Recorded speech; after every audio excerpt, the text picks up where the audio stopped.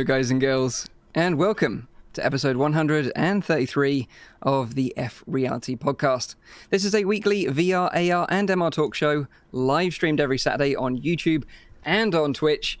And don't forget, you can catch the show live in VR using big screen TV. The show goes live at 7 p.m. in Europe, 6 p.m. in the UK, and 12 midday in Central US. You can also check out the audio version, which is available on iTunes, SoundCloud, and on Spotify. And if you have any questions, comments, or feedback during the show, put them in the chat. We'll try to answer as many questions as we can. Now, of course, it's time for me to introduce you to the team. First up, this guy loves nothing more than a pleasant hike in the great outdoors, and that's in and out of VR. It's our resident VR streamer, Zimtok5. How you doing, dude? Peace, yo. Head crab Mike. It was slipping. He held on there for dear life for a while. He did. It pretty much sucks at being a head crab if it can't even like stuck to your hack, right?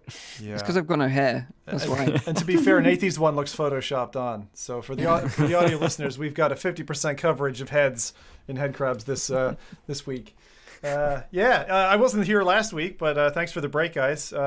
It was the weirdest and quite a nice experience to sit down on the couch with my wife and be like, we looked at each other, we're like, it's been 2 years since we had a Saturday to ourselves. Like, I literally have not had that window for a while, and I've been absolutely killing it at work, like 3 weeks of just hell. So thank you for the day off, and Nathan for doing a fantastic job in the seat. I was really surprised. My wife was like waiting there. She literally did the whole like rub the hands together. She's like, oh, I can't wait to watch this fall down. And I was like, I don't know. He did a good job. It sounds like it started on time. It was running great. I watched the show back this morning. I didn't get a chance during the week, and it was a fantastic show. So I think that's one of the nicest things about this is like, even when the four-legged beast has a leg cut off, how well it's run, and we've done it with like all the different legs cut off, and it just runs well. So this is a great podcast, you know. Yeah, and that's the thing. Like, people don't realize we've never missed an episode so far. We've never actually missed a podcast, and we've been doing this for like over 2 years now. That is like some serious dedication. And like you say, when you're not on the show, like, you know, when I picked up the puppy recently, you're sitting there on a Saturday evening. You're like, what am I doing with my life? Like, you know, I should be on a show right now. It's a very strange sensation. It is. But I love it. It's like that missing limb feeling, you know? So yeah, absolutely. Not been with your VR buds. So absolutely. But glad to have you back on the show, dude. Absolutely. So next up, this guy has got social distancing locked down. This is just a normal week for him. And I can say that as I'm exactly the same myself. It's my brother from another mother. It's, of course, Nathan. How you doing, dude? You all right? Yeah, I'm doing all right. And yes, I'm not going anywhere. Yeah, this is a normal week for us. We don't leave the house. We don't get sunlight. Welcome to full-time YouTube. Yeah. It's like we have a pandemic going on all the time, basically. And that's what it comes down to. But it means like when the whole world is on lockdown and everyone's struggling, we're like, well, this is normal for us to a certain degree. Although it is weird to be one of the, let's say, rare species out there right now who has still a relevant job. Yeah. So. Yeah, we can still make content, make money, hopefully. It doesn't affect you mean? Yeah. Well, to a certain degree, of course. Yeah. But you're good otherwise? Yeah, I'm good. Of course, I miss the traveling. You know, I love to do that. Yeah, of course. That was kind of my goal this year to, you know, go to more places, just do whatever I want to do. If I see something cool in terms of games or hardware, I just go there and try it. But it seems like 2020 is kind of on a, I don't know, on a roll by itself, basically, without me really riding it. But besides that, you know, being at home, it's okay. But I do miss it. Yeah, I do. That's understandable. So next up, Belgium doesn't even want to let go of this guy. They just can't cope without him. It's the one and only Rowdy VR. How are you doing, dude? Maybe you can tell us a bit about your tale of woe. Yeah, apparently I'm too rowdy to leave even. Like the entire situation that went down for me, really shortly abbreviated, is that everything's been cancelled. Up until this point, in the foreseeable future at least, like Belgium is currently in lockdown, meaning nobody gets in or out of the country at the moment. it's been a very rough week just to get everything arranged, especially because, as you all can see, I'm not in my own apartment anymore. Since that all the furniture has been moved, everything there has been moved as well. But my trip to Canada, I had to cancel as well because of the flight. It's not going out anymore. Luckily, I didn't find an apartment there yet, so I didn't have to cancel that. I did have to cancel all the hotels and the bookings and a lot of arrangements and appointments in the coming weeks and months. But as of now, I don't really know yet what is going on. We're just awaiting further news. I'm not too worried. My parents have done a great job in giving me a place to sleep and eat. So that's been great. But for the rest, it's been a bit hectic just to get everything arranged. I still managed to get my basic setup set up, so I can still do the podcast, and I can still record some VR and hopefully play some VR. That's the only positive thing about this. Since I'm not leaving next week, I might actually be able to play some of the games that are coming out next week. See, it was nice. It was written in the stars for you, Rowdy. Yeah, thank you for someone in the chat says Rowdy's in a sauna. He's sweating the virus out. Or let me blow your mind. If you're watching the video version of this podcast, just think for a second that the background is his floor. Yeah, I'm actually just laying down like. You're on like a bungee suspension system. That's weird. That's bending my mind when I think about it like that. I know. Thank you for that, Nathie. But last, but by no means least, myself, the host of the show, Mike from Virtual Reality Oasis. We've got an epic show for you today. Some of the highlights include we discuss what came out of the Oculus Game Developer Showcase this week. The PS5 and Xbox One Series X specs were revealed, so we talk about them and how they sort of relate to VR. Zim's going to give you the lowdown on loads and loads of releases to look forward to next week. This is rare, so enjoy the releases while they last. And finally, our main topics this week are Gabe Newell recently talked about his ideas for the future of VR using brain interfaces, which is fascinating, and we're going to be talking about that. And then also our predictions for the leaked upcoming Oculus headset codenamed Del Mar. So juicy podcast this week, especially with everything going on next week. So this is going to be a good one, I think. Something going on next week? I'm kind of out of the loop, so I have no idea. We'll fill you in. But first up, let's find out what everyone's been up to this week and the highlight of the week this week. And maybe we can start it off with Rowdy first. Like, have you been able to play any VR content this week? I haven't played a single VR game this week, mainly because I had to break down my entire headset or my entire PC and like get everything in parts shipped to my parents' place now. Mm-hmm. So I haven't been able to play any VR games, and I actually haven't played a regular game save for Ori and the Blind. No, I did play. How is it called? Limbo. Do you guys know Limbo? Yeah. Nice. I did play that one. Very dark though, but there's a sequel to that that's really worth doing as well. There's not a spiritual sequel by the same people, and I think it's done almost better. So Inside. I am planning on starting that one soon as well, just to kill the time a little bit. But yeah, I just managed to get my VR setup back up and running. So hopefully, well, I mean, I haven't really tested if it works yet, but my laptop says like on the side here, VR ready. So I hope that is the case. Nice. It has an RTX 2060, so it should be fine, right? Should be fine. Be fine. Yeah. But good to hear that you're, getting back into the swing of things. You got it set up. You're going to be ready for Monday. So what about you then, Zim? What have you been up to this week? What was your highlight?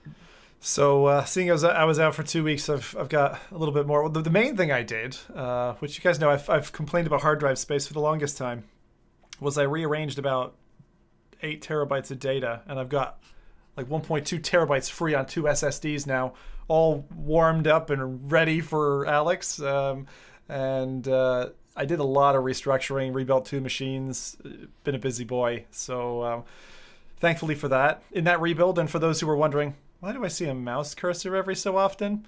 That's part of the rebuild, and an unknown mystery that we have yet to solve. The other thing that I played, I can't keep a straight face, was Horizons. I can't keep a straight face for that, because Mike is probably thinking, shit, NDA, Facebook, no.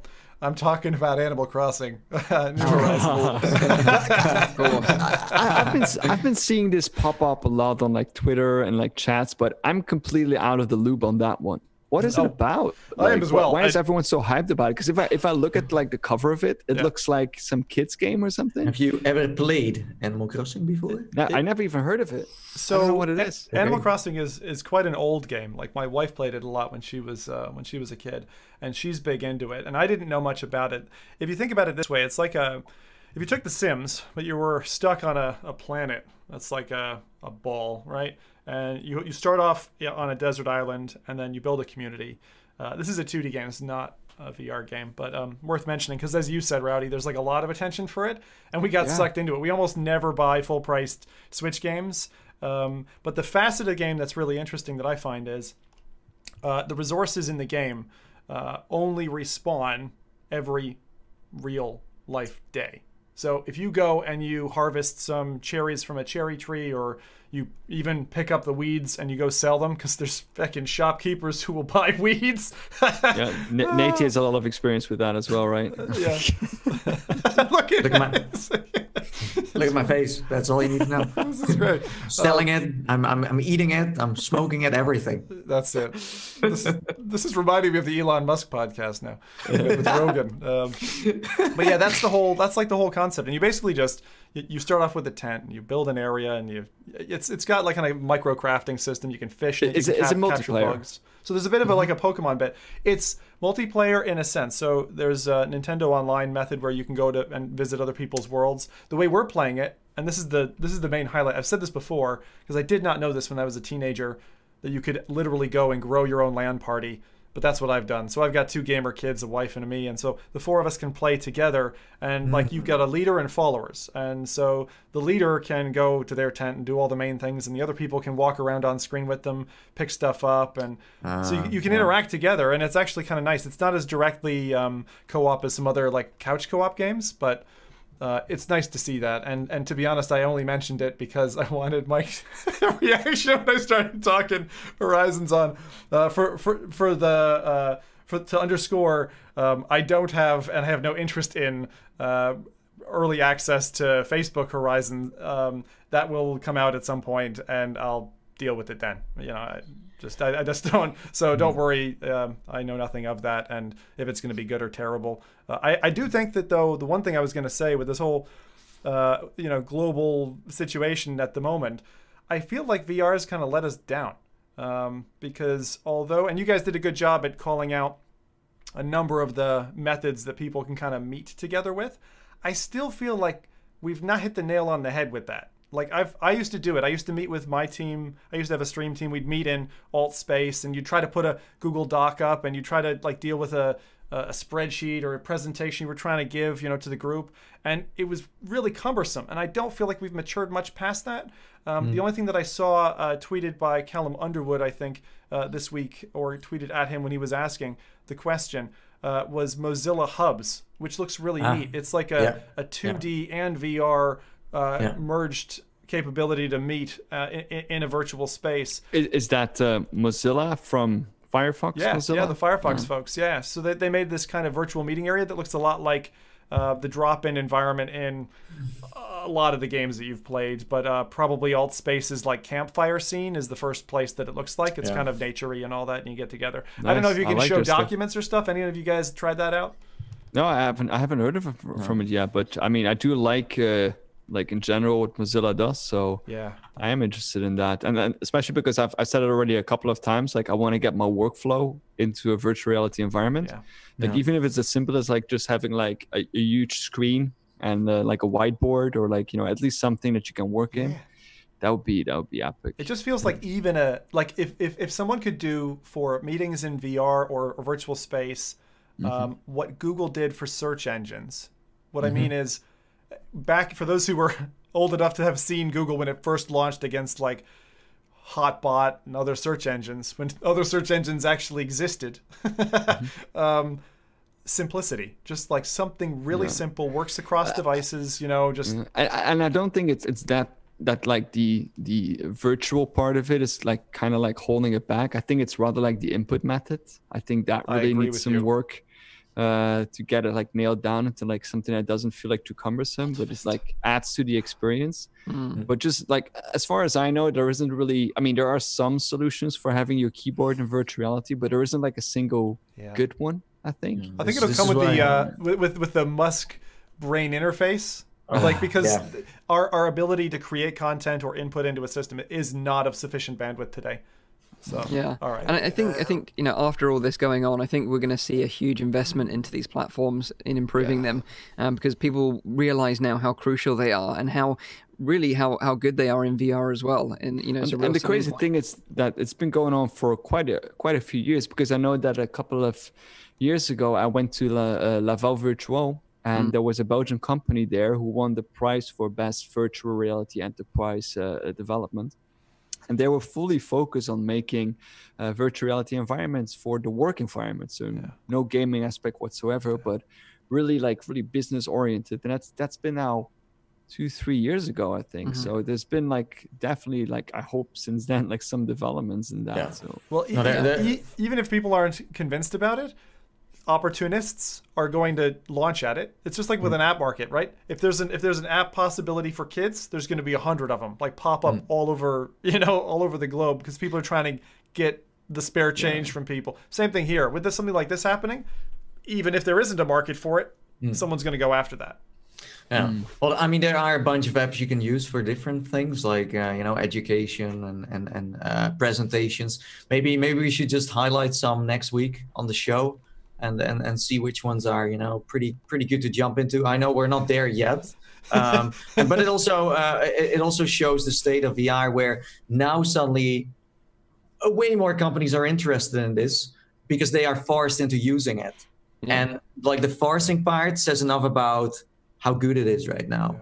But yeah, let's next week we can talk about some. I was gonna say it's a good suggestion. I'd skip a week though, because Half-Life Alyx and educational apps is kind of a funky, meld between the two. It's a diverse mix. You know, we can pull it off. I'm pretty sure you can learn some science from that.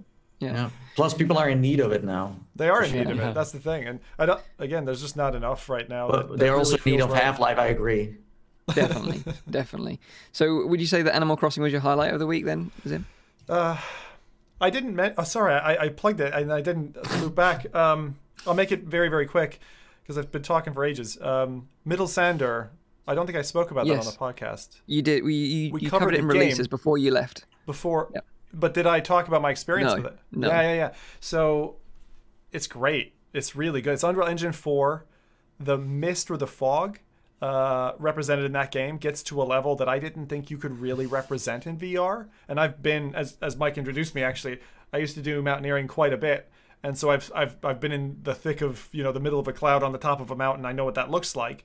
And the closest I've ever been to representing that in VR is in Middelsander, Iceland VR. Don't search for Middelsander because you'll never spell it right.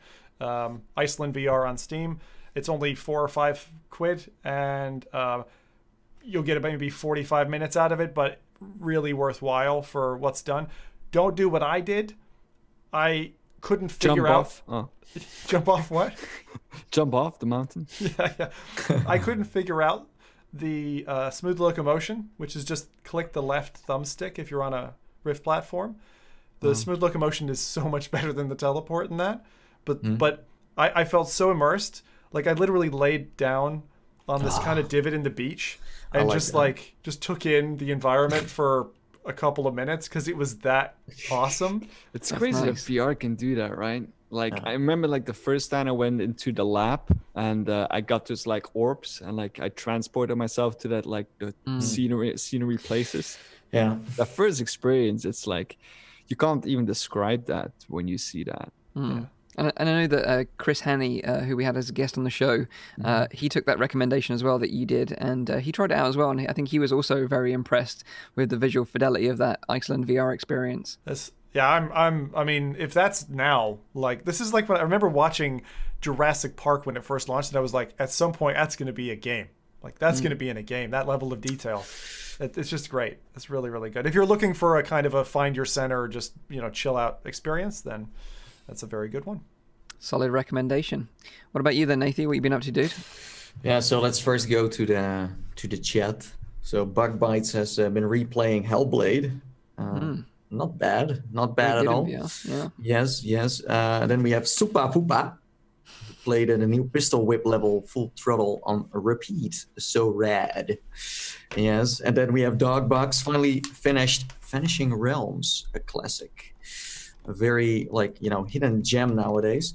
I thought the developer was still working on something for the future, I think, but it's something vague I can remember. I don't know.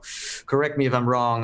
Then we have Eric Hartley, who dove into Redemption's Guild, more Half-Life VR with DK1 and Hydra. Seems legit, like casual. Lots of VR conferences, and that's about it for him.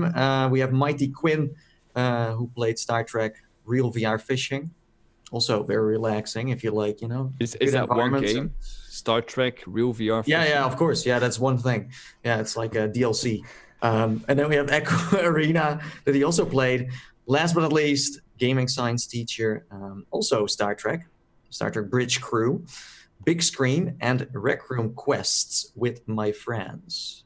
Yes, nice. Very Nice. social, right? Solid mix there, yeah.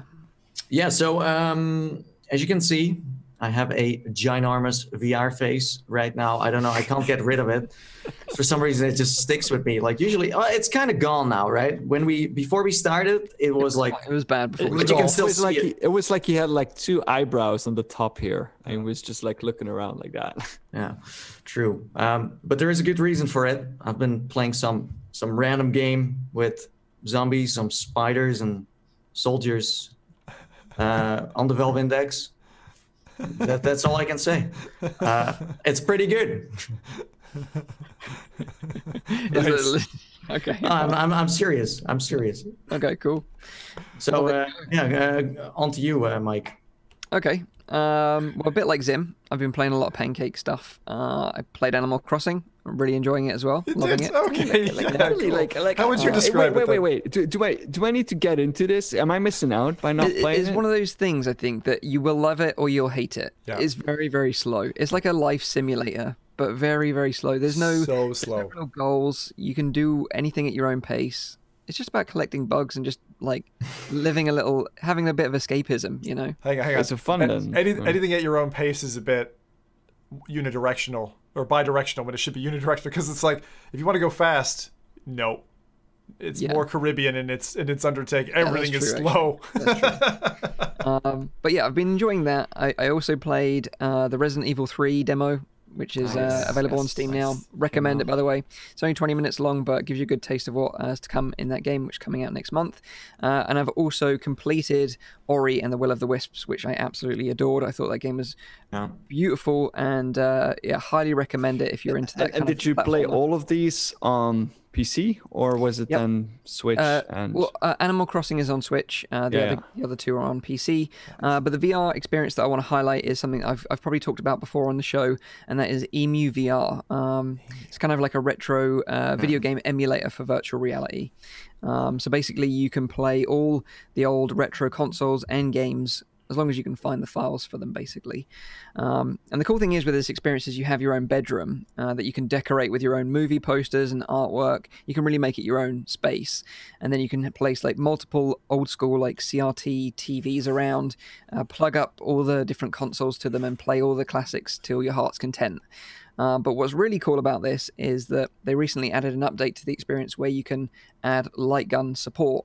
So this means that you can play light gun games like Duck Hunt, for example, on the Nintendo Entertainment System. You can play Time Crisis on the PlayStation 1, and you can play like House of the Dead 2 on the Dreamcast.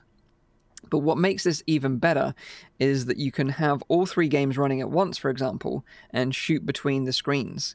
So you could be playing... Duck, so this is like pro level. So you can be shooting a duck and then like the light gun at the House of the Dead screen, and then take out some zombies, then jump into Time Crisis and duck in and out of cover and take some bad guys in that as well. So when you play them all three at once, it's amazing. And this really just shows off the magic of VR, because you couldn't do this. It's not physically possible any other way other than in virtual reality. So it's a really, really cool experience, and the fact that you've got light guns now, which you can also spin and gunsling like RoboCop, basically, when he's like flicking his gun around, is totally badass. And and it's completely free. You know, that's the most amazing thing about it. So if you want to check it out, Emu VR, go and check out the website, which I think is just called Emu VR, and then just email the developer to add you to their Discord, where you can get the latest download, which is just on PC, by the way. I should preface that it's not available. A question about that, because I dabbled back in 2014 with emulators and these kind of virtual reality arcades.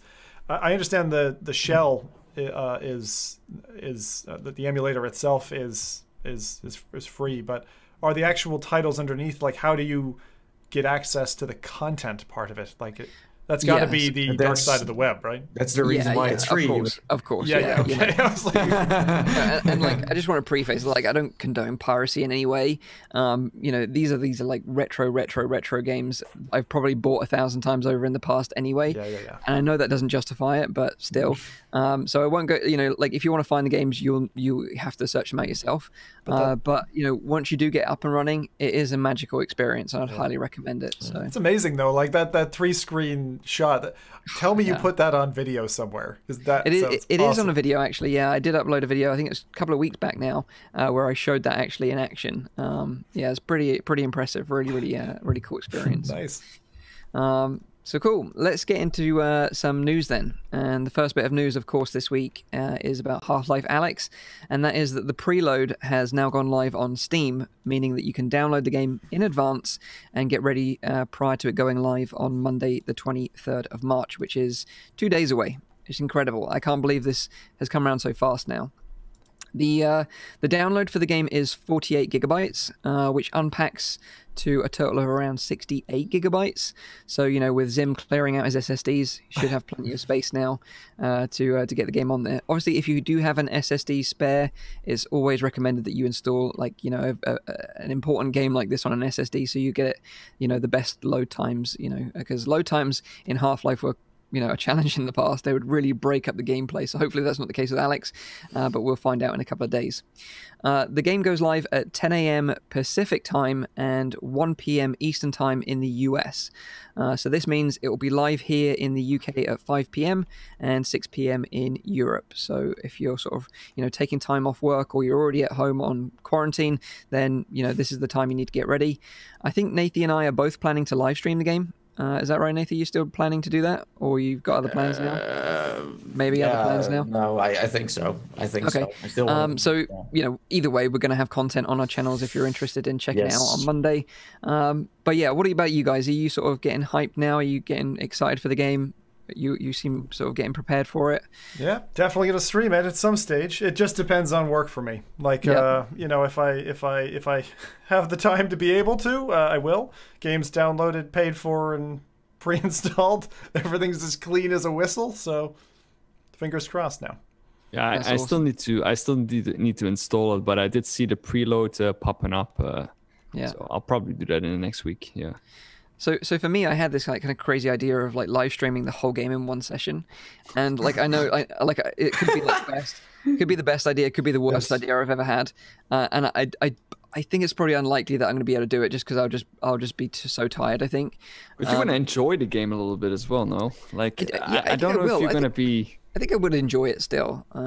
You will. Like I've done that. What is the playtime? It's like what, 7-8 hours? They reckon 16. it's like 10 to 12 hours, I think, if not more. But like I mean, spending that long in virtual reality near the end, you're getting a little bit like tired. I would say. I've done that. Like, I mean, I did all of I'm not saying it can't be done, but I'm saying like it's still enjoyable the last 2 hours. It can be. The thing is, you're going to have the same thing. It's a stamina game, no matter which way you look at it.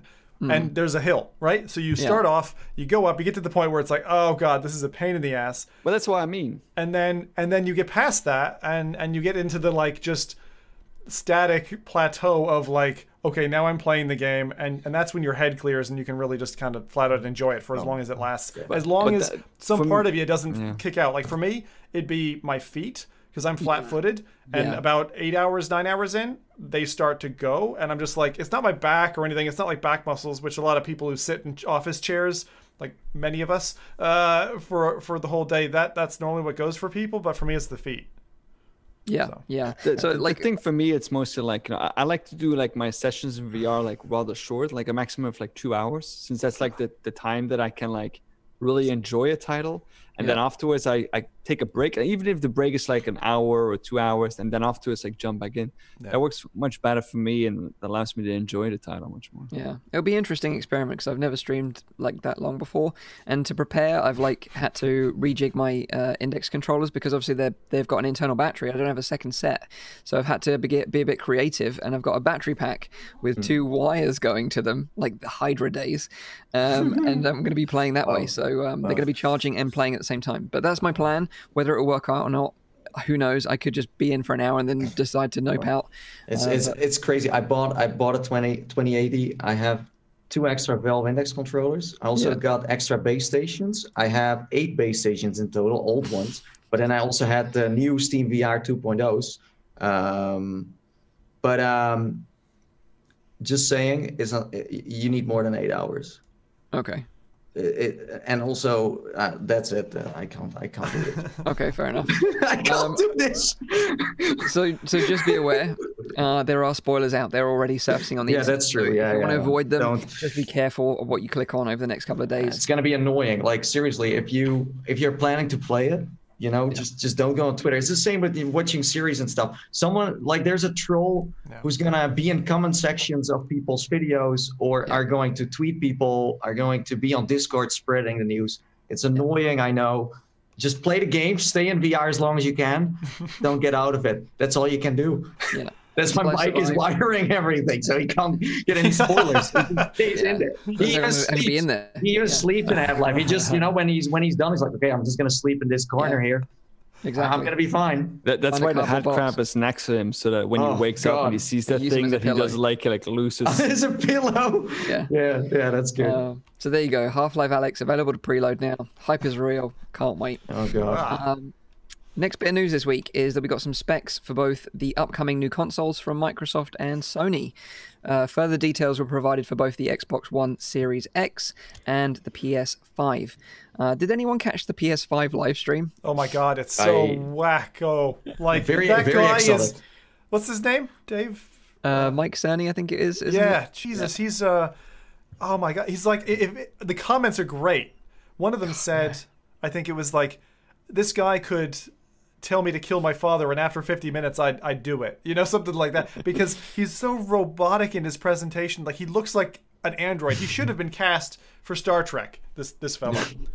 Yeah, and the thing is, if you missed it, the live stream was titled "The Road to PS5," and a lot of people were saying, like, thinking this is going to be a reveal video, like, they're going to show trailers, like unveil some games that they're going to be releasing on the new hardware. Sadly, that wasn't the case. It was a real technical deep dive, and they were like going into how many transistors each component has and how fast the SSDs were and how they were optimized. And wow. Although I appreciate the technical detail, it completely bored me to tears. And like you said, I wasn't alone. The community definitely felt it as well. Because it was a chat, right? That you were in. Like they're always negative. They're always negative. Yeah. They're always. But negative. I think the video has like 300,000 likes now and 150,000 dislikes. So there's good percentage of people were confused anyway. But that's it. Like, but there's also the side to say that you don't get to see that kind of stuff about graphics pipelining very often. And again, another commenter was saying on the YouTube cut of it, talked about walking away with like a graphics engineering degree. Yeah. And you listen to it. I mean, the guy's cadence in his voice and everything, he sounds, and the fact that he went through that entire presentation that way, it's incredible. Like he sounds like some very practiced lawyers that I know. Yeah. He's just immaculate in his presentation. So I love seeing that kind of creature surface, because it's amazing to think like these are the people who are trapped in a closet engineering their entire lives, come out and then you put them on stage for a presentation. It's great. I love it. Yeah. But to be fair though, like in the chat, like Nim Sony says as well, like the stream was called a deep dive. So it was rather appropriate to have all the technical details to be revealed during that time. So I mean, if it's a deep dive, it's kind of makes a little bit more sense to like really. It's not a community event, It's more like talking about the technological aspects. They could have maybe communicated it better, but on the other side, it creates hype again, because we were all expecting something else. So you spread some extra news that in the end is kind of unnecessary. So it's but yeah, it kind of reminds me of John Carmack when he talks, very very sort of like on the same level, goes through it very methodically, so very similar to Carmack. Carmack's a mousetrap though, because Carmack leads in with stuff that you can get and you're like, oh yeah, I get it, and then before he just keeps going with these sentences that just run through detail, and it goes off the deep end and you don't realize it, and you're like, what the hell is he going on about? Where are we? I haven't understood the last 3 minutes. I am laughing here at Supafuppa's comment. He said, I slept well after that talk, actually. Yeah, me too. But in terms of specs, I won't go into the full specs, but basically on paper, the PS5 is roughly twice as powerful as the PS4 Pro in terms of GPU, CPU, and RAM. So it's going to be a bit of a beast of a console by all accounts. PSVR was mentioned very briefly during the stream in relation to audio specifically, but nothing really any more than that. All we know so far is that the PS5 will be backwards compatible with the current PSVR headset, which is great news for those out there that have invested in that current headset, although it's unclear right now which PSVR games will also be backwards compatible, because there's a bit of hit and miss between what games will and what games won't be backwards compatible. Of course, hopefully we'll get a new PSVR headset eventually alongside the new console, but I think we've talked about this on the show before that we don't think it's going to happen just as the console releases. On the Microsoft side, we also got some tech specs, which of course sparked the big, comparison between the hardware of the two upcoming consoles. But as we know from the past, the specs on paper doesn't really matter so much. Because when you bear in mind, the PS4, for example, it's not as powerful as the newer Xbox consoles, but it still sells significantly better than Xbox right now. But again, spec-wise, the Xbox One Series X is roughly twice as powerful as their current flagship console, the Xbox One X.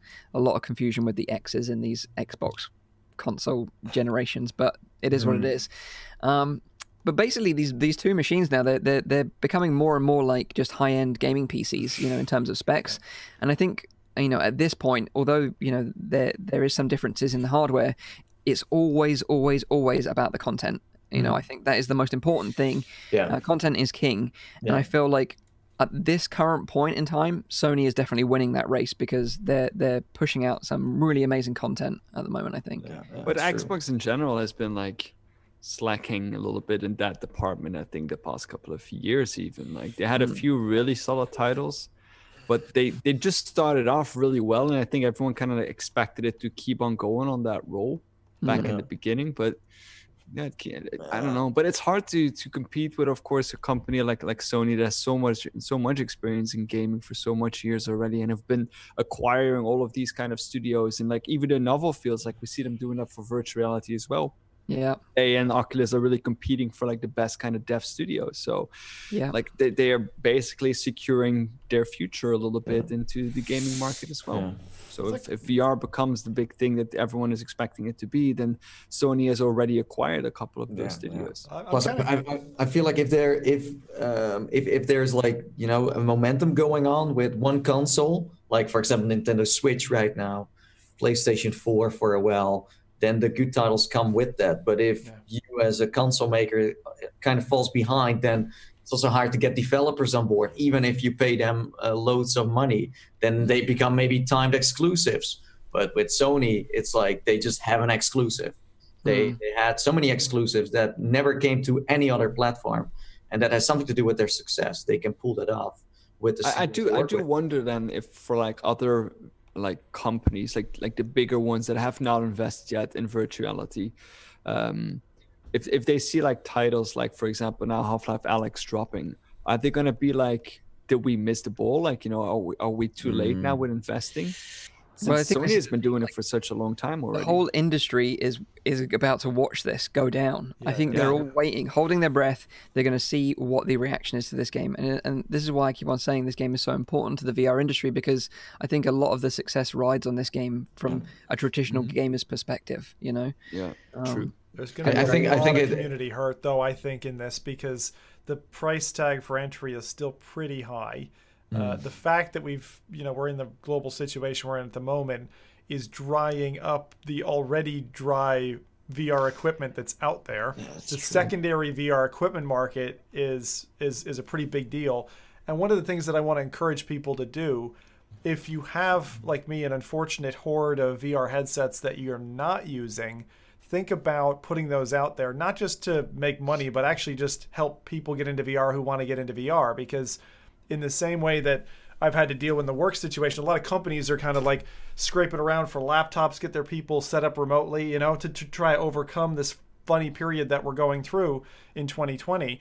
I think that VR equipment, that secondary market and tertiary market are one of the strongest places for VR to kind of get its momentum, especially for people who are priced out of it right now. I disagree with a little part of that. I don't think that like the price point of virtual reality is like maybe too expensive in order to invest in, as long as the quality that it delivers, the experience that it delivers is up to par with that. I think that people are willing to spend money on that, as long as they indeed get a return on that. That's the main problem right now.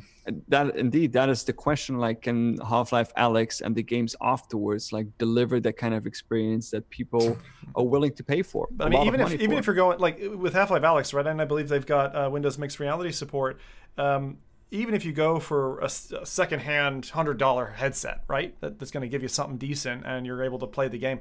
You still need a PC, and that racks up the cost. Like, yeah, but like if, for example, you would like to play like I don't know, like the new Modern Warfare, or like some new game that comes out recently, and you want to play it on the best settings, or you want to play it on this, you will still have to dish out, But on the other side, like most people who play Call of Duty or other games, they play it on medium range PCs, sometimes even low end. I think there's a bigger market for that than high end. But that will happen to VR eventually as well. We're now with the first generation. Once we hit a second generation, then we'll have lower end PCs that are available for a much lower price that we'll be able to. It's just a shift that we'll be seeing. But we're first adopters now, so it makes sense that it's kind of expensive. I think when Half-Life Alyx drops, it's going to be very good for the industry, but it's also going to have some, it will take some problems with it too, because as you said, the bar becomes higher. This game is made by a big team with a huge budget. It's made by Valve, who has been on top of the gaming industry for years, so they can pull this off.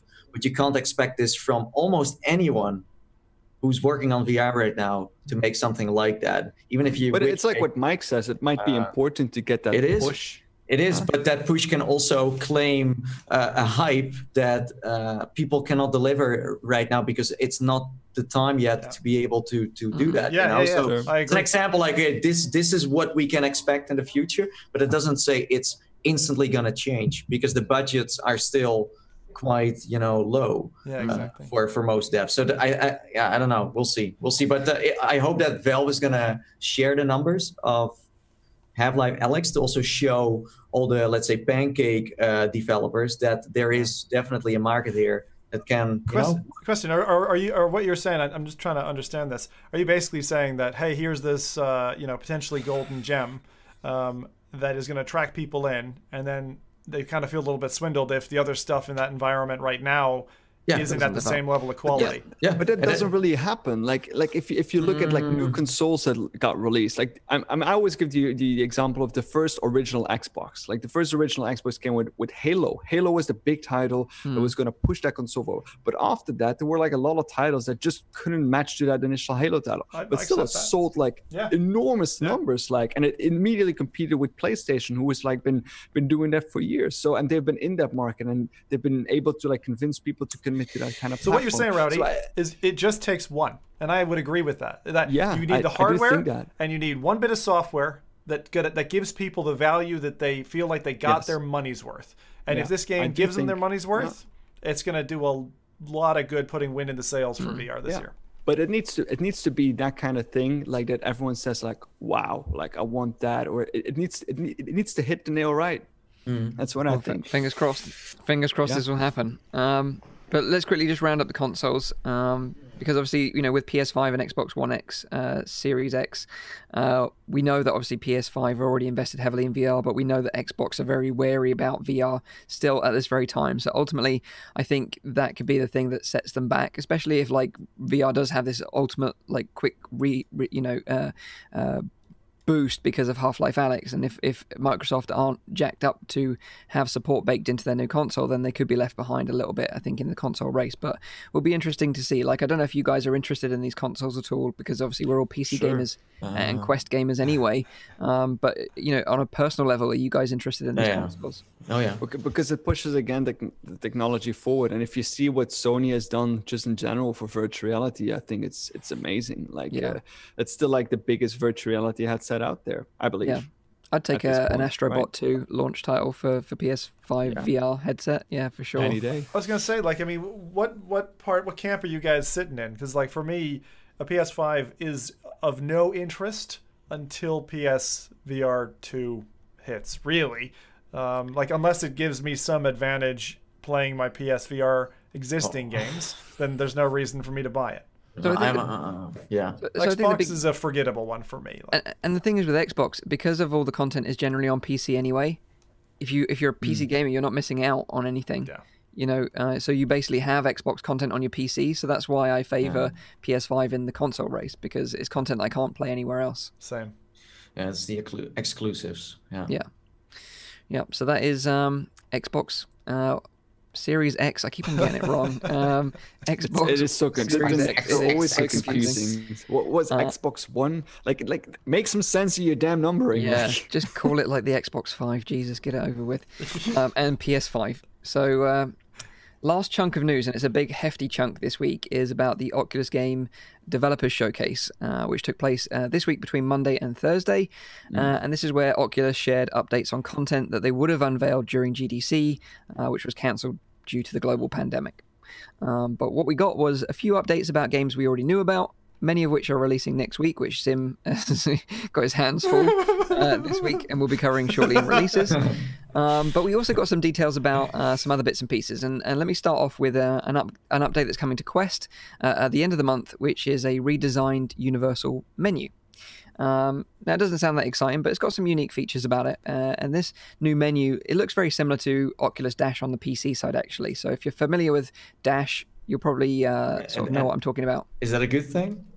I think it's a good thing in that you can now bring up the menu in a game without having to drop back to the Quest home environment, which is annoying. A better version of Dash, because I'm not a big fan of Dash on PC. Same. It's very hollow. No?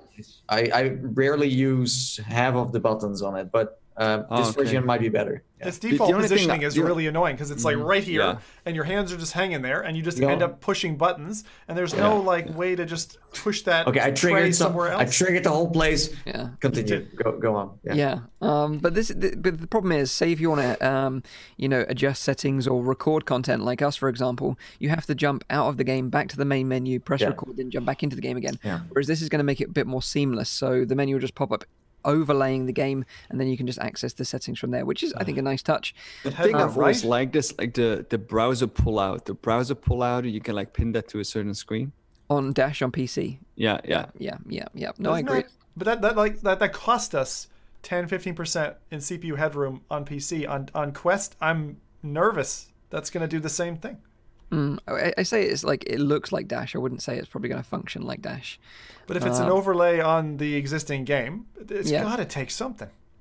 It can't be for free. You don't get that kind of thing for free. I remember talking to Carmack about that kind of thing, because it was like, if you're trying to do these fancy tricks, and at the same time, how are you gonna do onboard capture? Because onboard capture takes a slice of that CPU as well. As long as it has nothing to do with number, what is it, like 76, I think we're fine. Like I welcome it as long as there's a toggle and I can turn that shit off. That's fine. Fair enough. So alongside this new menu that Zim will be turning off, they're also adding... I think that's a good point, though. I think that's a good point. Fair. They're also adding multi-window support for 2D apps. So they're going to be starting this with Oculus Browser.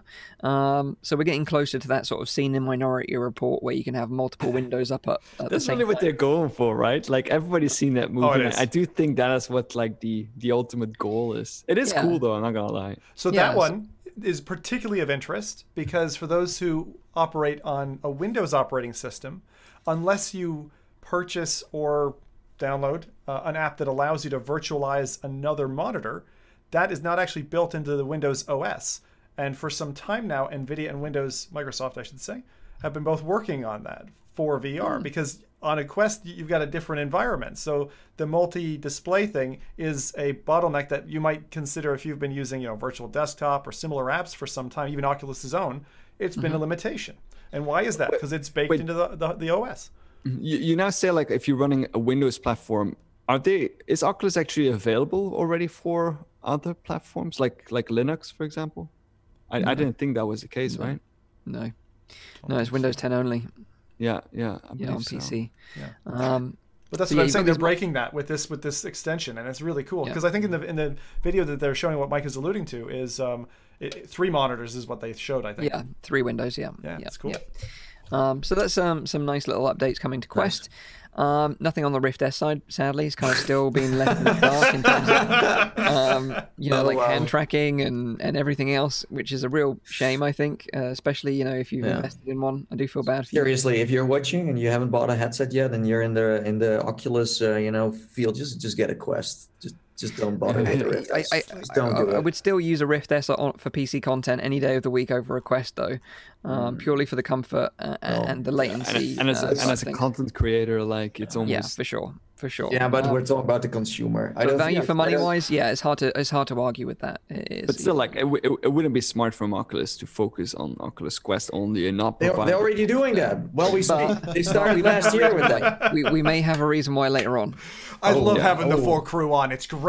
Save that. I'm just basically saying it sucks up on this point, just content-wise. There's nothing to play. You can have a headset, but if you get a Quest, you get like a new game almost every 2-3 months. That's already like special. At least though, with Rift S, you do get the benefit of Steam VR library as well. So I love my Rift S. I think Rowdy used that on the last podcast because I heard that when I was listening to you guys back this morning. Like, you guys forgot about the Oculus. Pretty much, but that's what makes the Quest way more relevant now. Yeah. Another thing that's great about you've riled everyone up in the chat. Rechargeable batteries in the controllers. Just whip out. That's why we do this podcast. To be tethered. Let's go. Anyway, so it's no right now on the Rift S side. But further to this, we did get some new DLC packs for both Beat Saber and Pistol Whip. Beat Saber will be getting a Timbaland music pack, which launches on the 26th of March. It's going to cost $7.99 in US dollars for the pack and includes the following tracks if you're a fan of Timbaland. Wait, isn't that Boots? What? Boots. Timbaland Boots, yeah? Oh, Boots, is that a producer? Yeah. Timbaland? That's Boots. Timbaland. It's like you boys are really showing Boots. your age now. Okay, so the 5 tracks, Timbaland tracks, Has a Meaning, Dumb Things, While We're Young, What I Like, and Famous. They're the 5 tracks. And they're releasing next week. Only 5. That's light compared to the other packs. One of them was 6, right? I think it was Green Day was 6. Yeah, the Green Day and Imagine Dragon ones were more, I think. Yeah, that's the lightest one so far, I think. So would this be a move from Beat Games or would this be a move from Facebook? Well, in this case? We will never know. But they're both one of the same nowadays. That's true. Were acquired. That's true, but it could be that this was already lying around to happen. Possibly, and I'm sure we're going to see a lot more of this in the future, and you'll know why now when I give you some stats in terms of sales, because Beat Saber has sold over 2 million copies today across all VR platforms. It's insane. Which is 2 million, which is pretty incredible. And this is the real kicker. They've sold over 10 million songs through downloadable content. Wow. So this is obviously, huge revenue stream for them. I think I'm gonna give Timbaland, who obviously is probably watching this podcast, I'm gonna give him a tip. Like next time that he does does he actually do gigs? Because he's more like a producer than. Anyway, what kind of music is it? I have no idea what we're talking about hip-hop. here at all. Yeah, hip-hop. Well, very broadly, yeah. But next time when he performs those songs live, he should have 2 people playing Beat Saber in the background. Playing Beat Saber live on the background of the show. I think that I'm waiting for that actually to happen, to see it live on a festival or live at some kind of show or gig, because I think that'd be amazing. Yeah, the choreography and all that kind of stuff with it. Yeah, you've got a viral video on your hands right there, So what you're basically saying, I kind of hate to say it, is that microtransactions also work in VR, because in a way, the game you buy it, but then the songs are also extra things you buy, although not in a pay-to-win kind of site. But if you don't just sell the whole game with all the songs in there, but you kind of sell crisscross some other things, it works. Well, I think to a certain degree this had a lot to do with like custom tracks. Because they made it so much easier to buy them legitimately. It's like the Napster effect. Yeah. It's easier to buy these music packs than it is to sideload it all. The harder, the more you earn. Yeah, okay. Yeah, like I gave up on custom Beat Saber tracks a long time ago now because I just can't be bothered. I still honestly think that, and we'll probably talk about this later, but I still honestly think that the next headset that comes from Facebook, whatever that is, will come with free Beat Saber. Oh yeah. Because that was the model that made sense right out the gates when we saw that originally. Was you don't pay for the framework, you pay for the songs that you want, over and above the base. It just makes so much sense. Yeah. So in terms of stats, congrats to Beat Games. I think that's an amazing milestone. Really sort of setting the trend in the industry right now. Next is Pistol Whip, sorry, not whipped. Pistol Whipped. Cool Whip? Pistol Whipped. It's the game where you whip cream with a pistol. That's getting some DLC, but this DLC is free. And it's called the Full Throttle update. Some of the chat were playing this this week. This update includes a new Mad Max inspired level, new game modifiers, and more weapon customization with skins and stuff like that as well. That update released on the 18th of March on both PC and Quest and is available now for free. So if you're interested, go and check that out. We also got some tidbits of information about other games alongside the DLC. We also got a release date for Phantom Covert Ops, which is going to be releasing on both Oculus Quest and Rift this summer on the 25th of June, which is good that we've got a date now. At least we can put that in our diaries. Because having tried the game recently when I visited Endreams, the game is shaping up really, really nice. And the Rift version, particularly on Rift S, looks brilliant because they've really spent a lot of time to upgrade the visuals on the PC version of the game, which is a really nice touch. So I think I take it from your comment there, Mike, and a couple of comments you've made over time. That's the version you'd recommend people play. Oh yeah, the for option? sure. Like by far. If you have the option, play it on the PC. Yeah, and the thing is, like there's some games in the past, like Journey of the Gods, where it didn't really matter which platform you played on because it looked the same. Yeah. But this one, it really shines on PC, and because it's such a dark game with a lot of lighting effects, you really notice the difference on the PC. And it's a game you're meant to play seated, right? Yep. You never actually get out of your kayak. But it actually feels great. The mechanics of rowing and then grabbing your equipment, which is all scattered around your kayak in front of you. So you can go quiet, you can go loud, there's multiple routes at times. So the reason I wanted to highlight that was because if you're not moving around, the cable that you're tying to your PC doesn't matter as much. Doesn't matter. No. Cool. But yeah, that's going to be a fun title to look forward to. So the 25th of June, sorry, that's coming out on PC and Quest. And then a couple more updates in terms of like Lone Echo and Echo Arena, because it seems like Lone Echo 2 has been delayed even further. Obviously, it was due out last year, was due for Q1 this year, but Q1's like coming to an end now. We still don't have any information about it, so it's likely that the game is going to get delayed again. And on the Echo Arena side, it is coming to Quest next week. They've got a closed alpha, which you can apply to be part of, and the alpha starts on the 26th of March. And I've put a link in the description of this stream so you can sign up for that closed alpha if you're interested in checking it out on Quest. I think they need to hurry up, though. Like, I think it's going to be a problem if they wait like much longer because like people are probably starting to forget about the first title. Yeah. Right. Yeah. Well, I think by the moment it comes out, there's already a new VR headset around. Quite possibly. I don't know why they keep pushing. Like they already have almost like no IPs going on right now, and they push them away. Because they have been so forward to that one. Like they have been like doing so many marketing campaigns with that game, at E3, at other places. But as Rowdy said, people forget about it. So why did you spend all the money on promoting it? Well, you're only pushing it to a point where people don't even know it's around anymore. But I think you hit the nail on the head there, and we're going to touch on that again later on. But why they might be delaying these might coincide with some information we were going to share later. But like you guys said, I appreciate all these updates. I think it's great. We're getting information about these games, but what we were wanting was some new game announcements. We wanted that from that come out like in the upcoming months, not like June and August and maybe next year and maybe. But even that, to a certain degree, I wouldn't mind. They said, we're working on like this game. It's going to be a title for next year. At least we've got like a roadmap of stuff to look for. A roadmap, exactly. Yeah. It's just strange because they have been doing that like for the past like years. They've always had like things like to look like you had Asgard's Wrapped, you had Stormland, Medal of Honor, Lone Echo 2. Like there was always like something going on, but now it feels like what is like the next big thing? Exactly. I mean, but we might know Medal why. of Honor you still have, but we might know the reason why. It's funny though. Like, look, reading into those announcements, I'll tell you what I got from all of that, and I know it was a little bit of little tidbits of information. I really liked the amount of information they put forward in that kind of week of content that they were dropping for game developers. In other words, clarity on like on how to get your game through the hurdles necessary to get on the store. Yeah. Like that's the most clear they've been so far. And the second thing, reading into it, and again, this will probably get me in trouble saying it, but I think from what I've seen out of Oculus in the last like month, it looks like they've developed a software tool for capturing on Quest better than they have before. And I would hope they would release that publicly at some point, because what I can see in their footage, it's improving.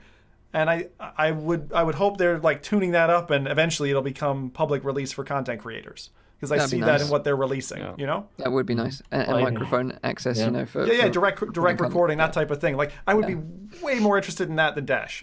True. But yeah, it's a shame we didn't get any like just tidbits to look forward to in the future. But the last bit of info I want to share is that some information from the showcase is that 20 titles now, VR titles in the Oculus lineup, have surpassed 1 million in sales, which I think is great news. 20 titles is a big number, and it's just a great sign that the VR industry is growing. They didn't share which titles they were, but I think that news is pretty good. Just replay that again, Mike. 20 titles have passed how many sales? 1 million in sales across all VR platforms. Sorry, 1 million units or 1 million in dollars? 1 million in sales units passed. Okay, that's really good. Wow. 20 titles past 1 million. Wow. Yeah. I want that list.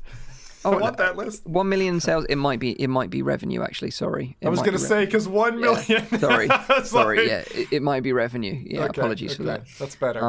So yeah, that is the Oculus Game Developer Showcase. Obviously, like Zim touched on, there's loads of information for developers.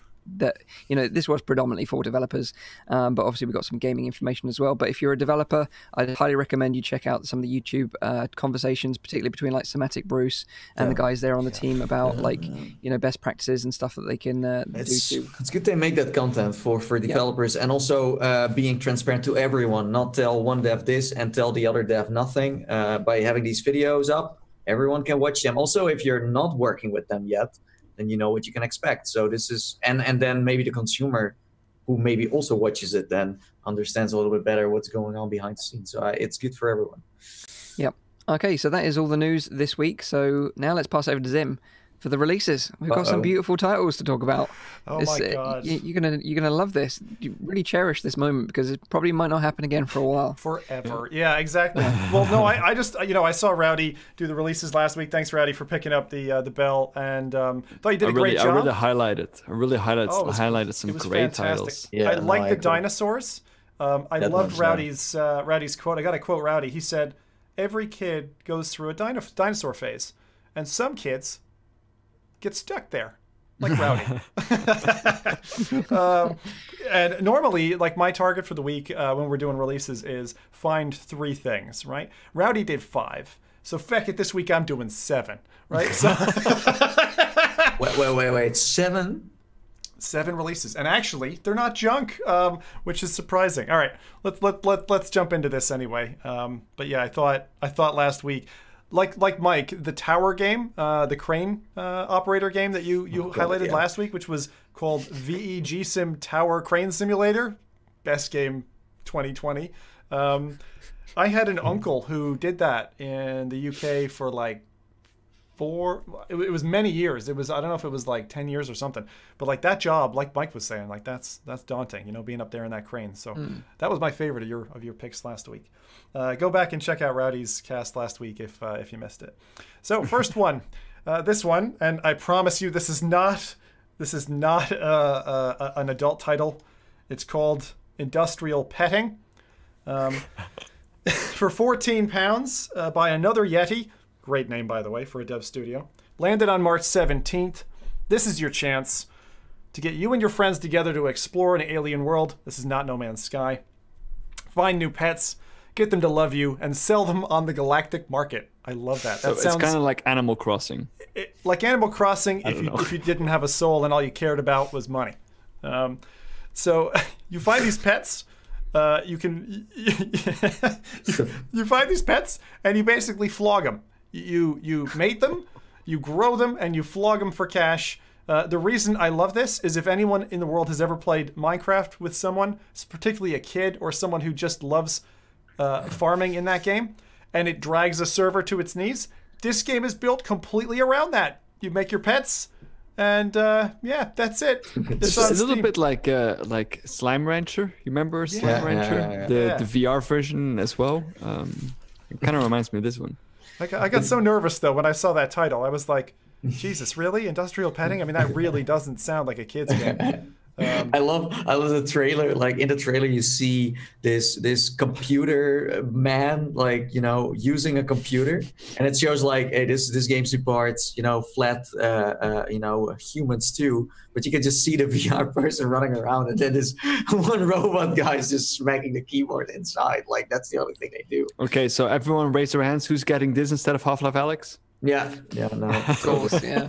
Totally. Mike doesn't win on the performance there. I don't think you're getting an Oscar for that one. No one believed that. Wasn't giving it my all. Oh my god. Anyway, next one. And this one takes me. This is one that I think my wife would absolutely adore. All right. So I think we're back. Chat, let us know. Are we? Did the angel of death leave us for a moment? For those of you who are wondering what's going on, we're just rejoining after a quick crash here. One of the things that I find really interesting, I heard inside the company that I work for, is that both Netflix and YouTube have agreed with the European Commission to cut their internet quality by like 25% or something. So if you find your home Netflix films aren't looking as nice as they normally are, that might be why. You're helping though. Yeah, exactly. We're helping by interrupting the podcast mid-flow.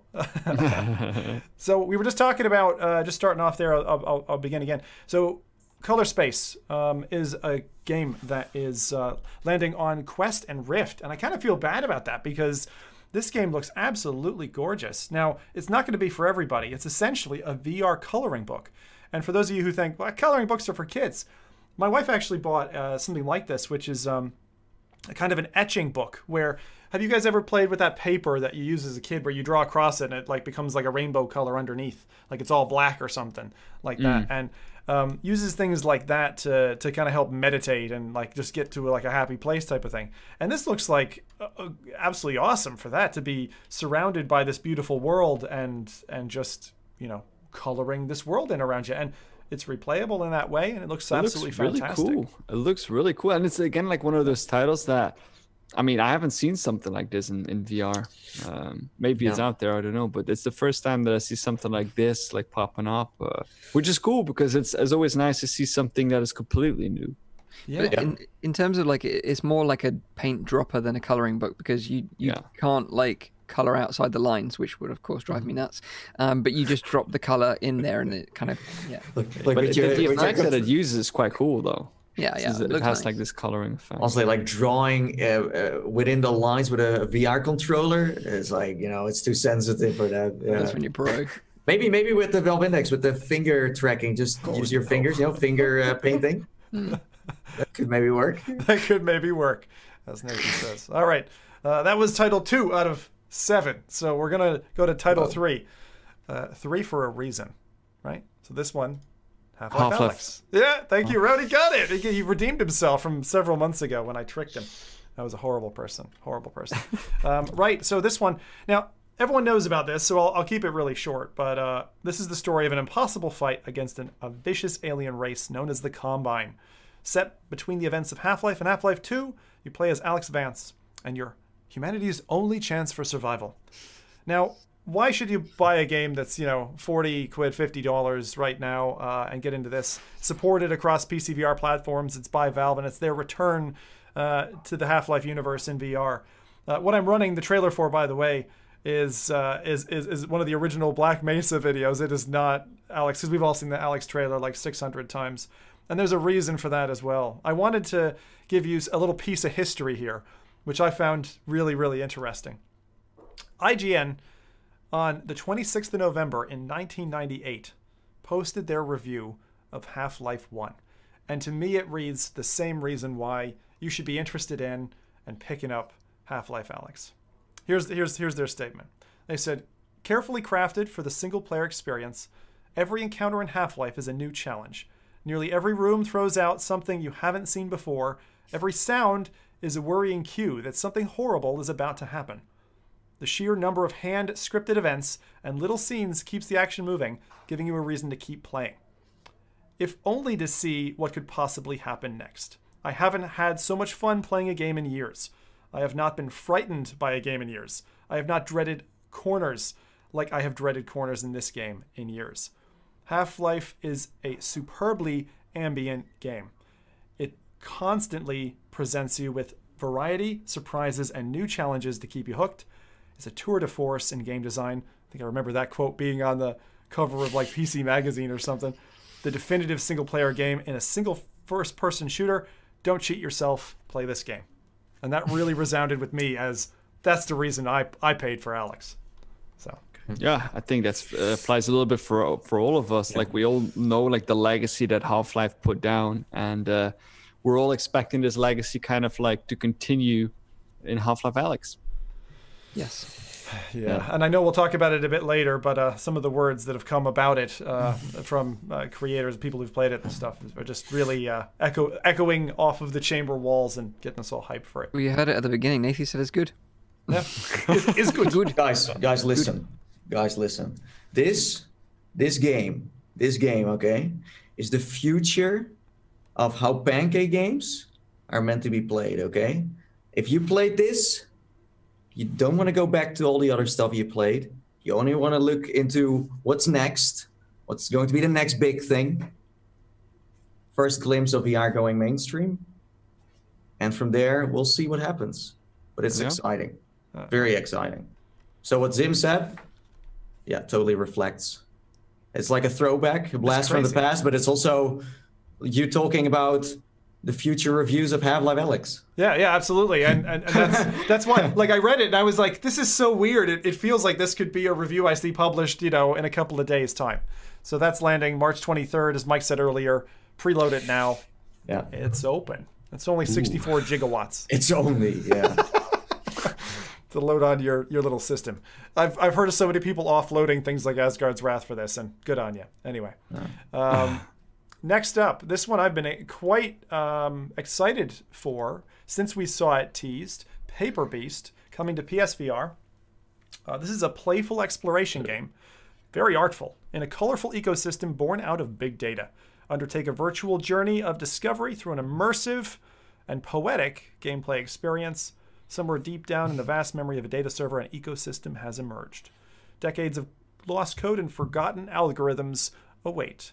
So in this game, you get to explore this kind of expansive universe with these weird, like, paper-created creatures and go on a journey. So what you're basically saying is this is how my work laptop looks like on the inside. Exactly how your work laptop looks on the inside. Flowers. There's a lot more seedy stuff, though. A lot more ones and zeros. Yeah.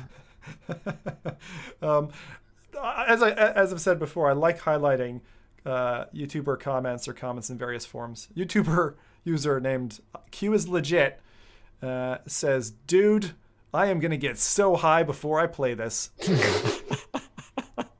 I think he's got good plans.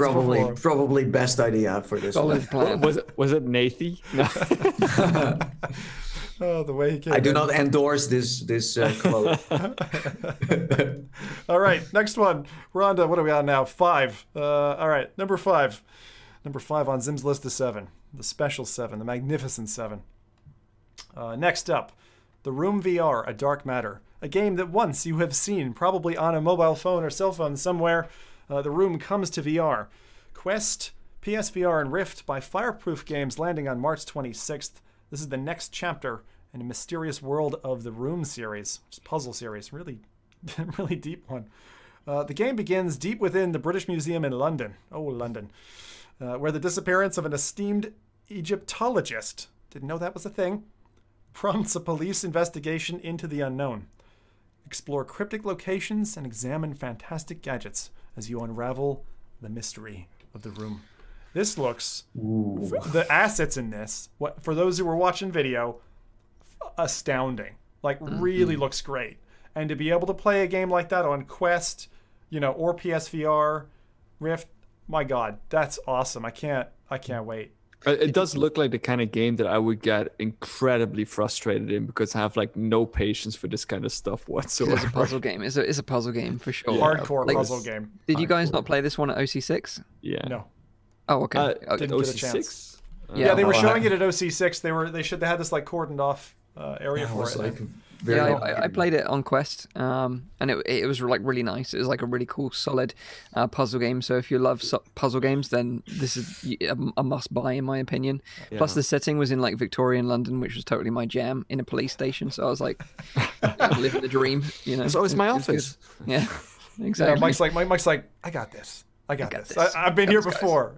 Yeah. All right, cool. So let's go to game title number 6. Another mysterious hit from Twisted Pixel. The guys who dropped on us very recently Path of the Warrior, and some of you will know from Wilson's Heart. This is an original first-person action adventure that first landed more than a year ago on Oculus Go. And obviously was 3 DOF at the time, is being given the touch of 6 DOF, the 6 degrees of freedom that allows you to move about and shake your booty. I don't know if the game actually includes booty shaking. But it's got a series of kind of unlockables as you go through this kind of colorful first-person shooter game. It's got some characters listed in the trailer. I don't know if you've got playable characters in it or how that goes. Have any of you guys played the Go game? Because I haven't. No. It just looks very A-Team. First time I hear of it, actually. Yeah, it looks very, very A-Team. It looks weird. It looks weird, but it looks like it might have some goodness to it. And that's the thing. Like, seeing as we just saw Path of the Warrior, which you guys really liked. I mean, hugging an alien running down 5th Street, it looks like could be lots of fun. So this has enough pizzazz and kind of oddness to it that it really entices me to want to go and play it. The B Team. Yeah, it's been mad. Nice. So that was title 6. On to title 7. As Mike said, this is like a crazy run. When was the last time that we had this many titles in a go? And good ones as well. And good ones. Yeah, that I mean, I was going to edit it down to 7, but then, or down to 3, and I was like, I just can't, because there's so much here that's good. I believe we talked about this actually not too long ago. Down the Rabbit Hole on Quest, PSVR, and Rift by Cortopia. March 26th, this is dropping, a relaxing adventure puzzle game. Reminded me of Lucky's Tale a little bit, where you're like looking at a scene and guiding a character through Wonderland. And this is basically you're guiding through a scene that is set prior to Alice's arrival in Wonderland, because we know she fecked the place up. And in the game, you discover another girl who's in search of her lost pet, Patches, that has wandered into Wonderland. So you guide her as she moves through the mysterious world looking for her pet. But which way will you go? Looks like quite an endearing tale. This reminds me a little bit of? Like the gameplay of like The Curse of Monkey Island.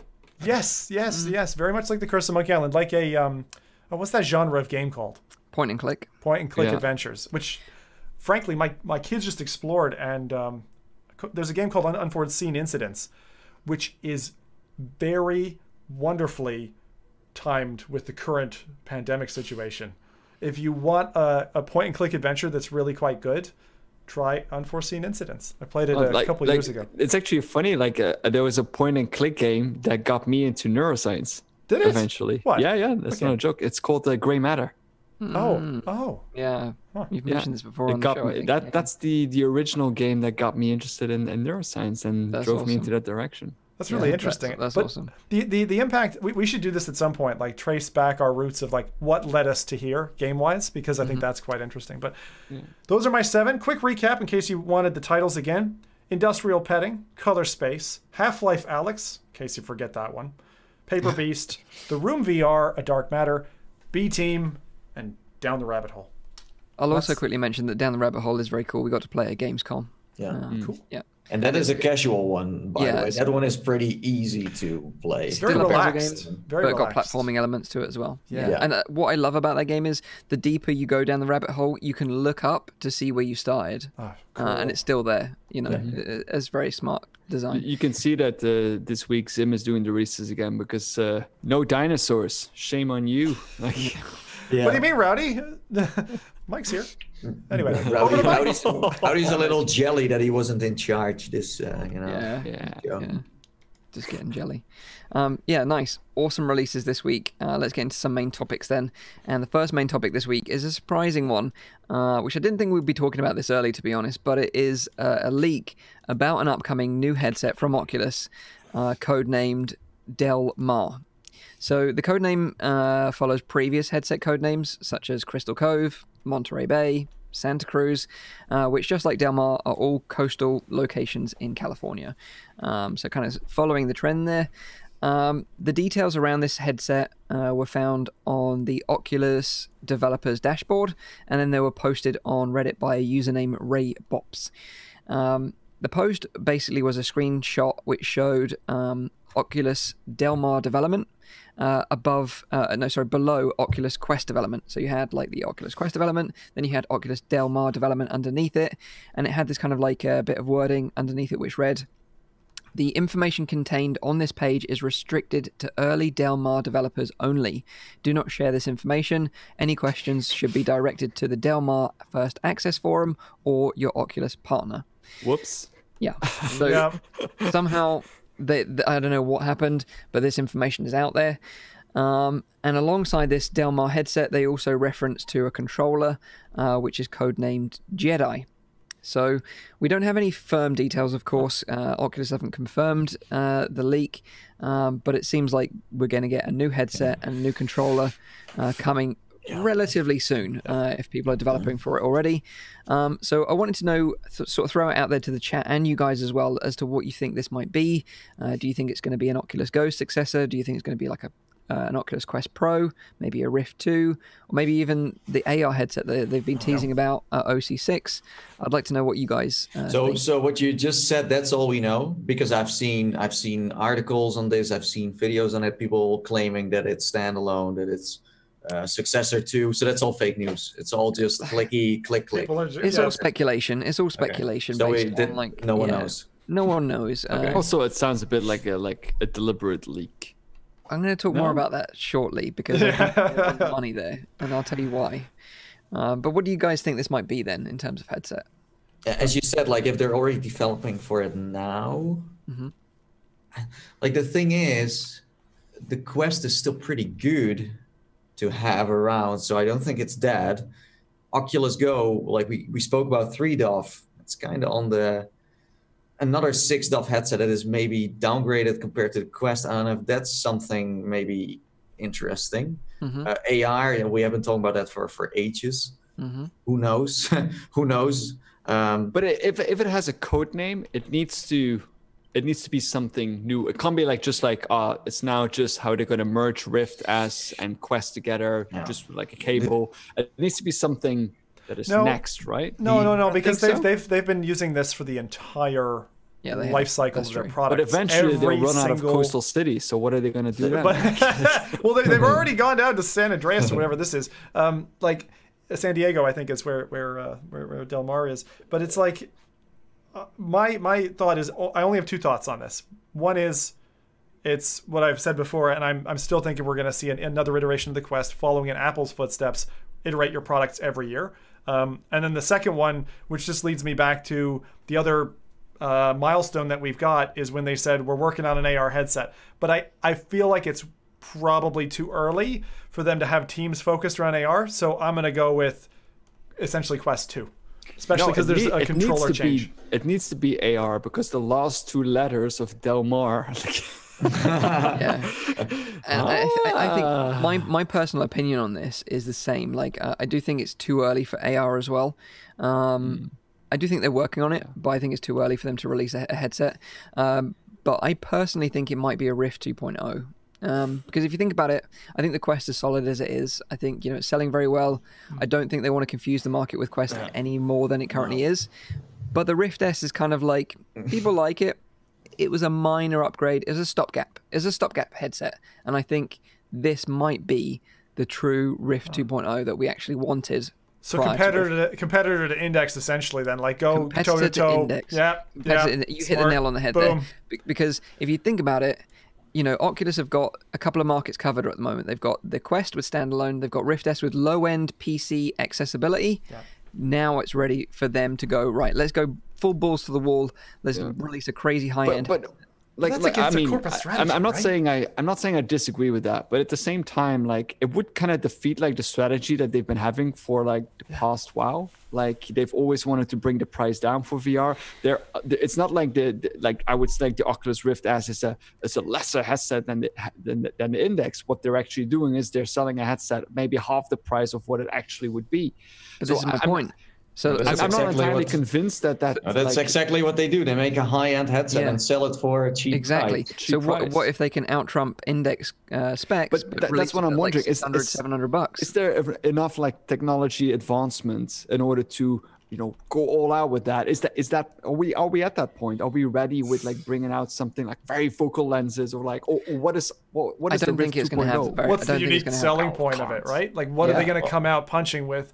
It's just like pushing a higher resolution or even like a higher field of view. Is that going to be enough to be pushing that price point? A unique selling point would be that it's wireless.